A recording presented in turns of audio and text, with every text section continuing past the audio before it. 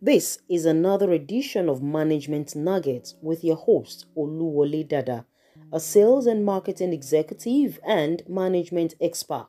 Please stay tuned. Your boss wants to grow.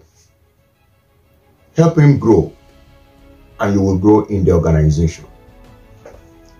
Every boss is looking for an associate that will enable him to do well in his position. So at every point in time that you are contributing to the growth of your boss in your organization, the law of nature demands that he will help you grow in return. So if you want to grow in your organization, let your priority be the growth of your boss. In other words, the growth of your boss is going to lead to the growth of the organization. But how do you help your boss grow his objectives? How do you help your boss achieve his numbers? That is what you need to be considering. And as a member of his team, you need to learn how to rally the team members so that all of you will together help him to meet his numbers.